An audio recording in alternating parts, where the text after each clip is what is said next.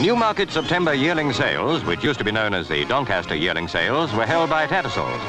Sir Gordon Richards was among the experts present, on the lookout for horses likely to be first past a lot of posts in the next few years.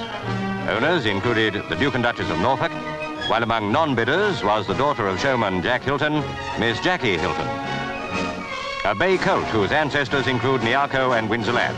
Sir Victor Sassoon looked the youngster over. Harry Wragg, nowadays a trainer. To spot future winners needs more than special glasses, but experts were there in big numbers. This bay colt was appraised by Harry Carr. It was eventually knocked down for 6,600 guineas.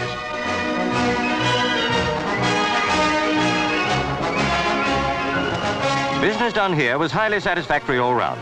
The total of money that changed hands exceeded £600,000. A bay colt by King's Bench out of Heavenly Wind realised the satisfactory sum of 8,000 guineas. The highest price at the sale was 15,000.